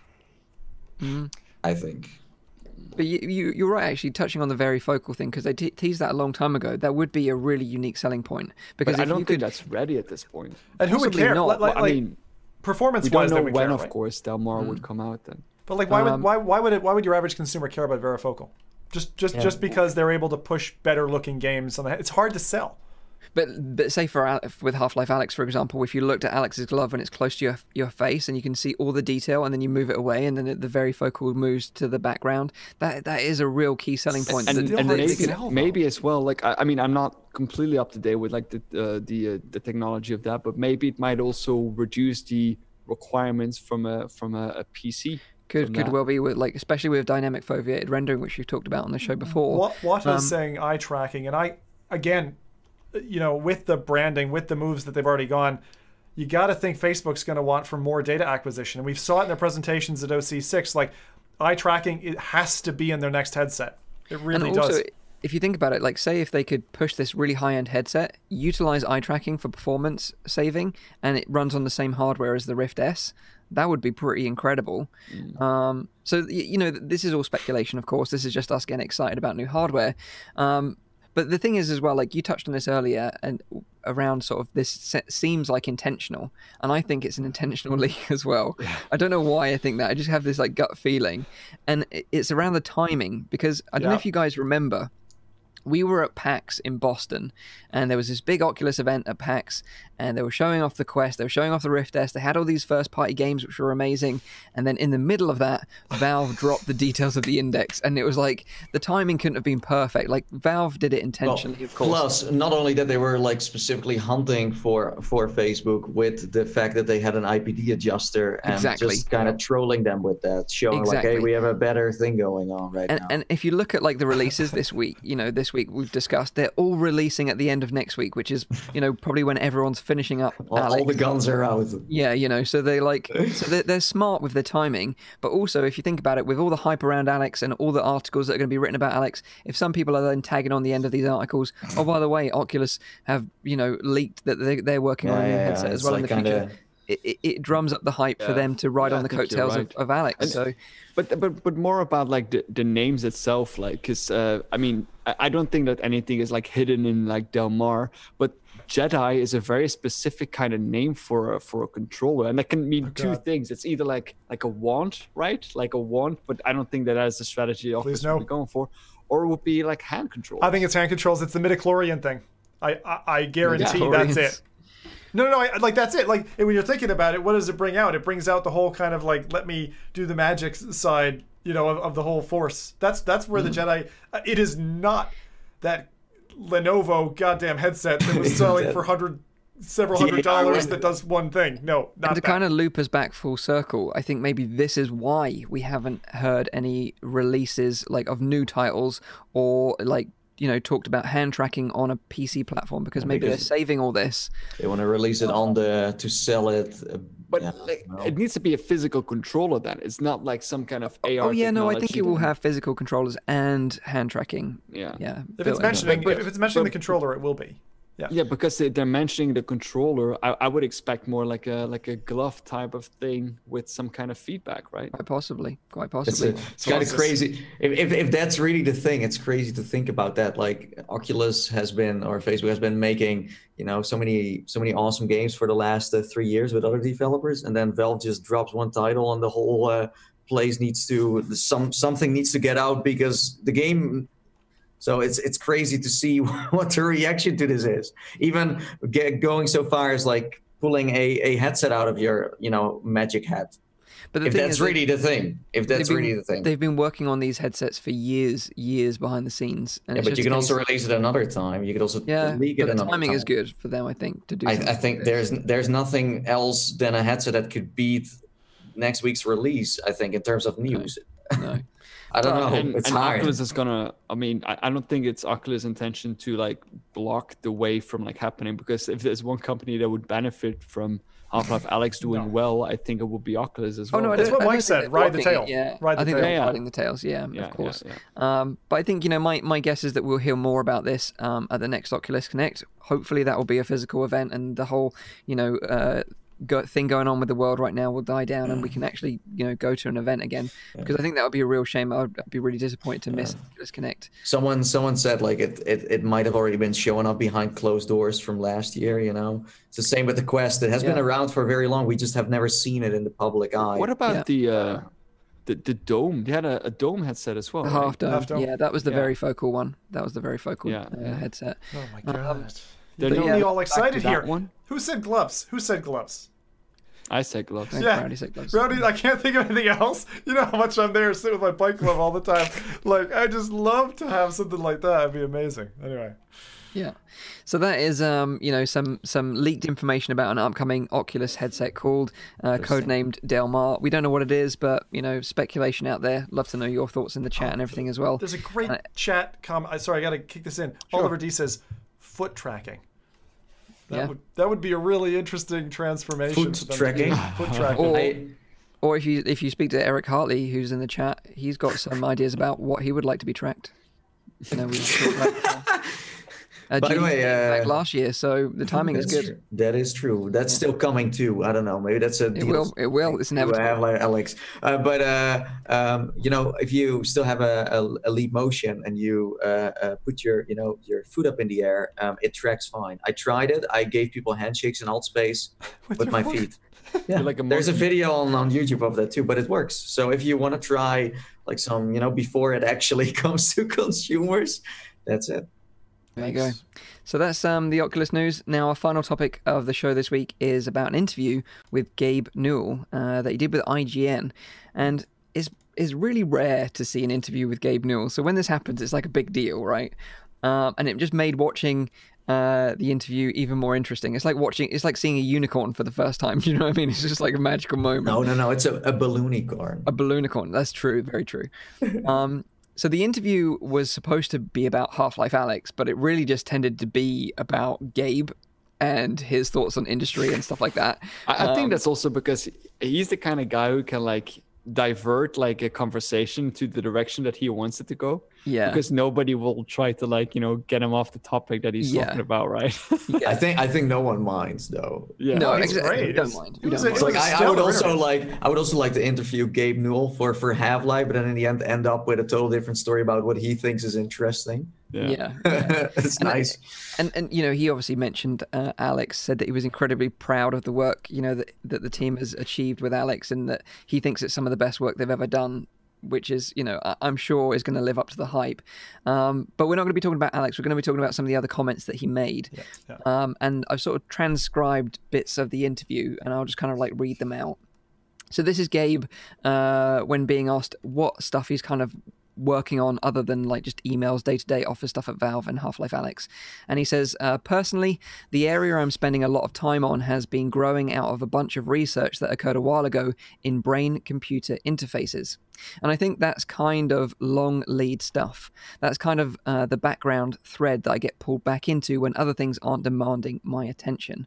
So he's talking about brain-computer interfaces and how this can integrate with VR and potentially, other platforms for the future of like entertainment and gaming. So he continues to say, in the brain computer stuff, we're way closer to the Matrix than people realize. It's not going to be the Matrix. It's a movie that misses all the interesting technical subtleties and just how weird the post-brain computer interface world is going to be. It's going to have a huge impact on the kinds of experiences that we can create for people. I think connecting to people's motor cortex and visual cortex is going to be way easier than people expected, and doing things like reading and writing to someone's motor cortex is way more of a practical problem than making people feel cold, for example. And you would never have guessed that. And I would never have guessed that before going into it. It turns out that your brain has really good interfaces. It turns out your brain has really good interfaces for some things and really badly designed, kludgy interfaces for other things. The fact that your immune system gets involved in your perception of temperature means all sorts of weird parts of your brains that participate in the sensation of being cold, whereas your motor cortex or your visual cortex are much more practical problems. And then he sort of rounds it up by saying, it's an extinction level event for every entertainment form that's not thinking about brain-computer interfaces. If you're in the entertainment business and you're not thinking about this, you're definitely going to be thinking about it a lot more in the future, which is pretty amazing. Oh, yeah. He had some of the stuff he comes out with. This is the thing that these guys, they're just like behemoths in the industry, right? And they come out laying down these statements that, thankfully for Mike for quoting and putting it so eloquently, like it's amazing to see that just roll off his tongue, so to speak. But the thing that caught me, he made a comment about when they asked him what his favorite game was, and he made this lovely comment about how seeing closed projects. So like Half-Life 1, Half-Life 2, I think he said the Portal 2 was his favorite game. Like how painful it was to kind of see the first two, like those couldn't be his favorites because all he saw was this like package of flaws, and that just really resonated with me. But this like brain computer interface thing, hearing Musk and others talk about it and getting into that level of depth, can you imagine like VR coupled with that technology? I mean, the amount of someone just said in chat, I don't want my arms controlled in VR, but like anything in that is going to feel so like intravenous almost, like it's going to be inside you to some extent. It's going to be invasive. Very invasive. Yeah. That's the word I was looking for. And the way you think about it, like traditional VR nowadays, it will be like that, but you won't need to wear a headset because it will be jacked straight into your brain, pretty much just like the Matrix. You won't have to wear a physical headset. You'll just be in it, which is kind of crazy to think about. I'm a little bit more worried about like the health concerns still with that kind of technology, because I have a little bit of experience with BCIs, with brain computer interfaces, but mostly like the ones that I don't have a problem with is trying to read the data out. Like there's been like Google has been working on that as well, trying to like get information from the visual cortex, denoise that, and then try to portray the image that has been perceived by the visual cortex with the visual cortex. But what I have a far more bigger problem with is that the brain is although we really like separate it into regions, it mostly consists out of networks. So by triggering a certain network, there's a plethora of regions that you can actually activate. And what we did a lot, like you have a lot of technologies that use that specifically for psychological disorders, like for example, depression or Parkinson's. We use BCIs in order to stimulate a specific part of a specific region. We can do that by implanting electrodes in the brain, which is very invasive, of course, but you also have non-invasive methods, like really big magnets that are being placed on your head in order to stimulate a certain region.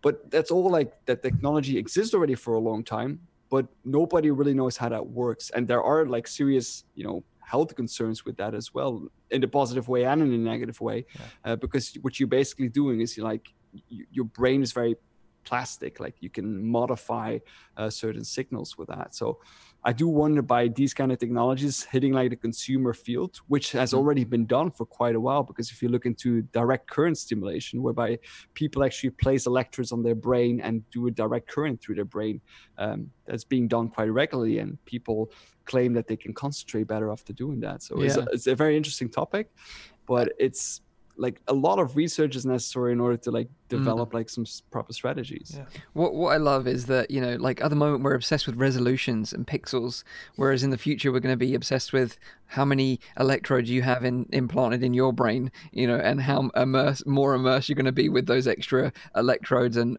what paths they have access to. And, that's going to be the interesting argument in the future, I think. And also another thing is like the regions he's describing, the visual cortex and the motor cortex, they're the ones that are laying directly under the top layer of the skull, basically. But you have a lot of like other regions, like the amygdala and the like other non-cortical regions, the thalamus, for example, that have a very strong relationship with emotions and fear and anxiety, but they're way, way deeper, and it's much harder to reach those kind of structures without getting invasive. And I think that's where sort of it links back to like Elon Musk with like Neuralink. They're trying to make it very, although it is invasive, but trying to minimize the trauma involved in having these electrodes placed in your head. But the electrodes in your head, like if you have deep brain stimulation, the amount of trauma that you get is actually very, very minimal. But of course, you will still have to go through other regions in order to reach those regions. The skull, Minimal trauma, I love that term. There should be a podcast called Minimal Trauma, That could have been an alternate. Why didn't we call the show that? We could have called the problem with the brain is that like minimal trauma is often not that big of a problem, because your brain is plastic. It can modify its way around that. You probably need some training and some rehabilitation in order to get that. But at the same time, it's never an ideal scenario. So I can't see something like that being used for a consumer. Even if there's minimal trauma, the amount of risk that goes associated with that is just enormous. But of course, they're working with different kind of fibers and very optimal. I don't know anything about that, of course. I only know about the electric. I love it. It's like, how are you playing Half-Life Alyx? You playing it on your Rift S? You playing it on your Valve Index? No, it's just going straight into my brain, bro. Just getting jacked in. Bro, I have no GPU, bro. I have no Intel Core Potato. It's my brain that I'm using. But isn't that gonna suck when it's not your CPU that's holding you back, it's your own brain? And you're like, oh no, Mom, come on, Mom, Dad. I knew I should have paid attention in school. This is why. Damn it. Only an i3? Really? Oh. Genius. But yeah, nevertheless, obviously it's probably a long, long time away, but I think it's exciting nevertheless. And to see someone like him, legend status, talk about this kind of stuff makes me very excited. Talking to us mortals. Yeah, it was a very fun interview. So I'd definitely go and urge you to go and check it out. It's on IGN's YouTube channel, so go check it out. Really, really interesting. So let's round up the show then, maybe with some questions from the chat. I'll sort of reiterate the show times and everything else. Also, for some reason this week, I don't know why, when you search for F.Reality, the show doesn't show up in the search results. So if you're enjoying the show, please make sure you like it and share it with everyone else to get the word out there. But I think there's something weird's going on with YouTube's algorithms where YouTube is drunk. Everyone's at home from YouTube. If Mike mentions the liking part before I can even talk about it, something's wrong. Yeah, something's gone wrong. Yeah. So just a reminder, this is a weekly VR, AR, and MR talk show, live streamed every Saturday on YouTube and on Twitch. You can also catch the show live in VR using big screen TV. Really, really cool way to watch the show. The show goes live at 7 p.m. in Europe, 6 p.m. in the UK, 12 midday in Central US. Also check out the audio version, which is available on iTunes, SoundCloud, and on Spotify. Okay. Well, Right. I hope YouTube is not going to have issues when Half-Life comes out. That would kind of kill its momentum for that day. Well, it would kill my momentum, for sure. And I think it would kill my incentive to finish the game in a single stream, but we shall see. There's an interesting thing. VR365 says, won't people die if stuff gets that real? I do think, like scaring a goat to death, if you just shock them, right? They just die. Like, literally, heart attacks will become, as a fear connoisseur, I would say that I do believe in that. I believe that you could scare someone to death if they were immersed enough and put into a situation that was that traumatic. Similarly, I'm sure Rowdy would chip in and probably say, you can literally give someone PTSD. Like, they're standing on that battlefield, they think they're on that battlefield, gunshots are going off, they're scared for their life. All you need to do is watch Black Mirror, and you'll know that this is going to happen in the future. Yeah, that's true. But at the same time, it can be used for positive things as well, like treating PTSD and other illnesses. Sorry, you said positive things. I immediately just thought pigs, and I'm Black Mirror, and I just can't get that out of my head. I thought your brain was going to go somewhere else there. Go on, tell me, Mike. Tell me. And then we go back to, if you want to, grow some space pigs, then you can play that one game that Zim mentioned. So here we go. Everything comes full circle. That's another. Yeah. Any interesting Kickstarter projects? I've actually seen a few, but nothing I can remember. The ones that were interesting, like the smell one, has kind of been put on hold. The Childex has also been put on hold because of the global pandemic. They can't source the parts because they're obviously all come from China. Yeah. So I wouldn't recommend backing any Kickstarter projects right now in terms of the VR space because they're all just going to be massively delayed. I would support your locals at the moment. Yeah, exactly. Local businesses, yeah. I was going to say local Kickstarters. What? Local Kickstarter. Yeah, if I go up to like the farmer's market, it's potatoes, cheese, Kickstarter campaign. Kickstart potatoes. Yeah. That's for that. Yeah. Jeff said, Rowdy, I enjoyed hearing you talk about that and Parkinson's in previous shows. Thanks. Yeah. He's the big brain on the show. The big brain. Smart man. Hit the like if you like Mike's new camera angle. Exactly. I spent so much time this week readjusting my setup. So I had a bad back where I was, so I had to shift everything around. And I thought whilst I was doing it, I'll upgrade. So I'm actually using a DSLR now for my webcam, which is super OP, but it looks really nice. So I appreciate you guys noticing the effort. Mike, you gotta show us a zoom in and out because that action is super smooth. Like, yeah, so this is like a zoom out, so you can see Mike's space. You can see all the mess in the background there, which I generally hide away. Wait! Is that a dusty old Vive Cosmos right there? No, I've got some boxes for like the the Rift S and the Quest behind me. Is that a head clip? I've got some really nice neon poles that I've just got delivered today. Actually, they look super nice. Got a red and a blue one to go like Beat Saber vibes. So that's going to be super nice to play around with those. But yeah, like it's cool to have a DSLR and play around with that. It looks really nice. Yeah, for anyone who's wondering, like, why does Mike look a little bit different this week? He's actually been horizontally flipped. So you're looking at the other side of Mike's face that you usually do. Although because he's on the other side of his room, it looks like he didn't move that much. He looks totally different. So yeah, that's a funny thing. So yeah, there you go. Very confusing. Yeah. People asking what the countdown is. It's just the time. It's just the time, the real life time. So, what people are going to ask about to that sync up. But yeah, like next week, we're going to be talking about how the global pandemic has affected the VR industry and how it could hinder and also accelerate its use. So that's going to be an interesting conversation we have next week. Of course, we're going to be talking about our impressions of Half-Life Alyx. We'll avoid as many spoilers as we can, but we're just going to talk about the core gameplay, what we think. And how it ends. We're going to highlight that entirely. We'll tell you exactly what happens at the end. No, we won't do that, I promise. So yeah, we're going to wrap up the show now. Stay safe, of course, with everything going on in the world right now. It's important to stay safe. Look after your loved ones, friends and family. Wash your hands. Don't panic buy. And just be careful. Look after each other. Have a great week in VR. Enjoy Half-Life Alyx. We'll be back next week at the usual time. So until then, take care and bye-bye for now. See you later. Bye. Bye.